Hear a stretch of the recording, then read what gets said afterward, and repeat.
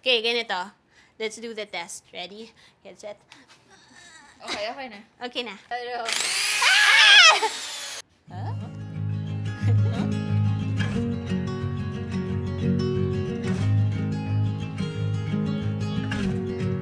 Hi everyone! I'm Maan again. I'm Roma of Common Room. And nandito kami sa space sa Katipunan.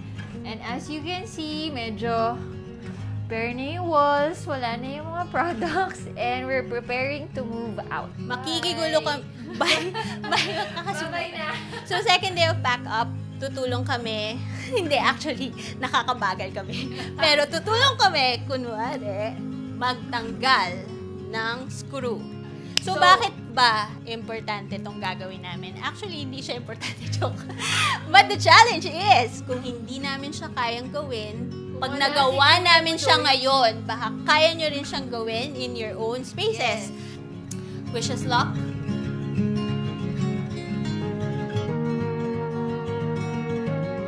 Wait lang, question. Alam mo ba kung ano yung type of drill siya and for what? Hindi. Yes. Hindi nga to expert okay. DIY. It's a challenge. So, this little device actually hooks up to this part of the mouthpiece. Ano?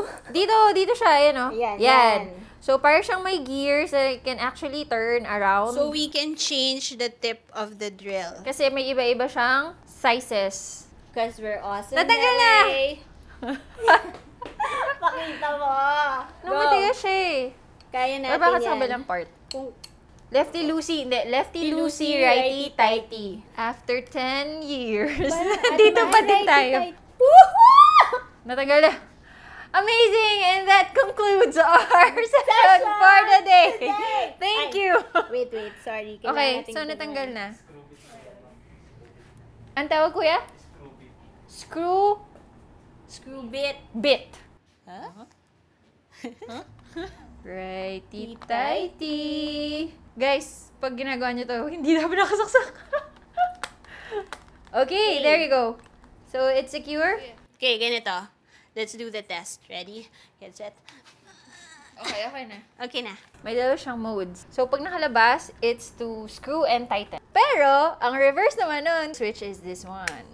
There you go. Okay. So, press to reverse. Sponsored ba ito ng Hitachi? Hindi. Pero, friends from Hitachi. Hi!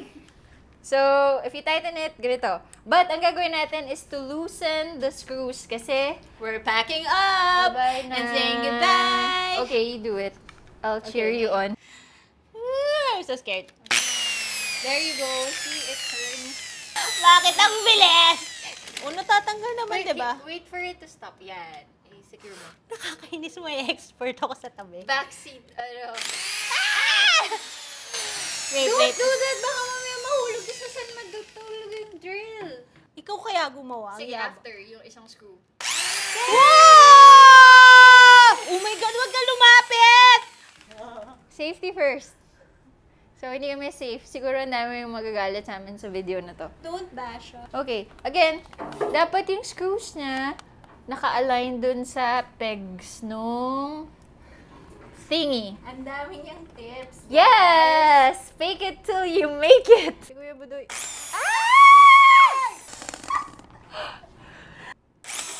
Part.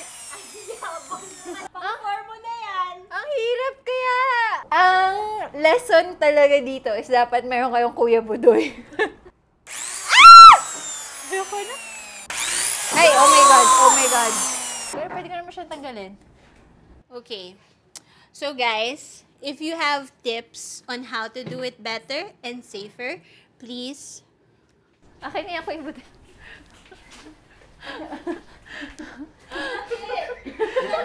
Ito na lang, guys. Next time. Please write your tips and recommendations below. Ito na lang. Oy, see? pwede naman pala. Pwede naman pala eh. Hindi siya buwis-buhay, guys. Pa-drill-drill pa. Hindi, we're giving you guys options. Yeah. Woo! Obviously, hindi kami credible DIYers, so baka hindi nyo na kami panoorin next time.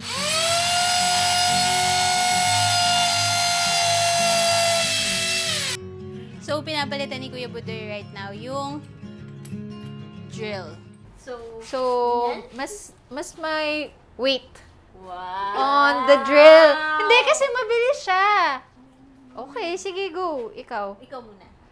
Ako na lang. Okay. Oh my God, kinakabahan ako. Wait! Syempre, dapat hindi ko hahawakan yung drill. Yeah. Oh my God, guys. Atrong, umalis ka dyan. Sinicheer kita. Umalis ka dyan. Huh? Ganyan? Ganyan? Yung persa mo dito, didiin mo to. Okay. Alalayan mo dito. Ganyan. Yan. Lord, take me by the hand. Wow!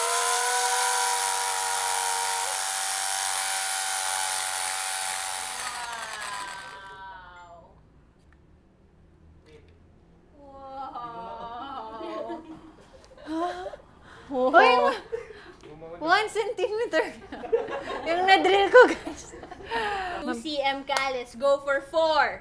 Yung kamay mo, ha? Katakot naman yung katabi ko eh. Mas natatakot pa ako sa'yo kaysa doon sa drill eh. Ready? Let's go. Let's do this.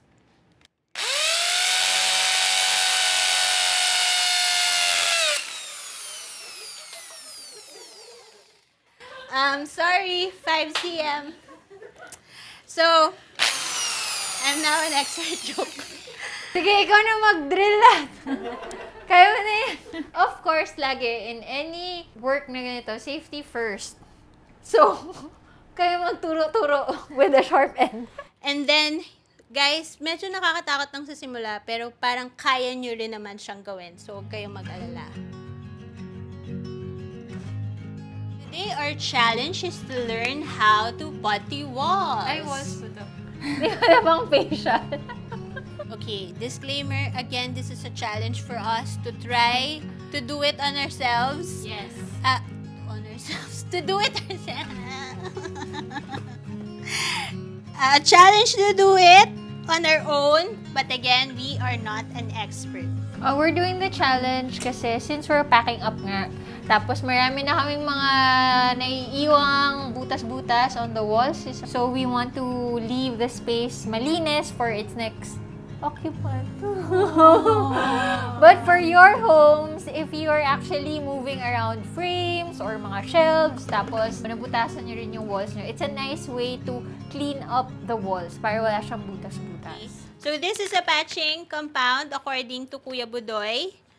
And then, tinanong namin kay Kuya Budoy gaano kadami ang gagamitin. Sabi niya, tansya lang daw. So, medyo mahirap. Okay. So, Parang kanin, 1:1. so try natin kung 1:1. Let's Okay. go. This Ate one. Man will do 2. Siguro mga 2. We're going to mix it with the paint. Yung paint, you can use the exact color of the wall para magdi-disappear na talaga yung hole. For this purpose, we're going to use white. There we go. Okay. Para siyang face mask. Putty on your face. So, dapat yung consistency niya, guys, is medyo makapal. Sobrang Nagka-clump up siya. Hindi siya icy. malabnaw. Oo. Sabi ni Kuya Budoy, anong tawag dito? Paleta.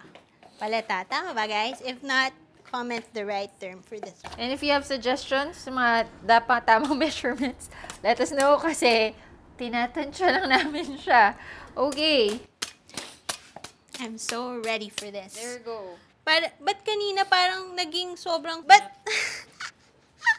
Kuya, parang naubos. Nagkakalat kami sa floor. Kuya, bakit hindi siya nagiging swabe?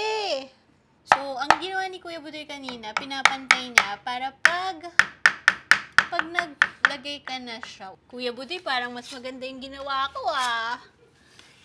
Okay. Pwede ba ako taga-potty muna ng wall? So guys, medyo nakaka-intimidate siya, ha? But you This can is do it. actually relaxing. Parang yung nagmi-mix ka ng mga paint. See? Wow! Look at it. Okay, nagsasayang ka na. Nag-disappear na yung butas. Okay, tapusin mo na lahat yung butas. Okay na. Medyo nakaka-relax to, If you want to use the patching compound with the actual color of your wall, you can already do that, ha? You don't need the extra step of using white and then painting it over with the correct wall color. Oo, guys! Tamang-tama, hindi pa tayo masyadong lalabas. Bawal, 'di ba? So, kung meron kayong gustong ilipat na mga frame at natatakot dahil sa butas na ginawa niyo noon, I'm sure may mga online shop that delivers these materials also. There, Ate Man, I did the job na. Let's go! Yay! Good job! Let's go. Let's sum this up. Okay. I swear, ang tagal na namin nagka-craft and we never really tried our hand with some construction tools. Wala lang. Parang we never tried it. But now we did, and I think we did okay for a first-timer. Yes? You wanna see, guys? Look at that. No holes whatsoever. So, kaya naman. You just need to try. So, if you guys have other, like, inquiries or mga challenges na you want to try, na ayaw nyo muna subukan, kung yung gusto nyo kami muna yung mag-try, go lang. We're willing to do the experiment for you. And I think the lesson is, kaya nyo siyang gawin. So, if you wanna see more challenges, just like and subscribe our page. And if you have suggestions that you wanna learn, just comment below.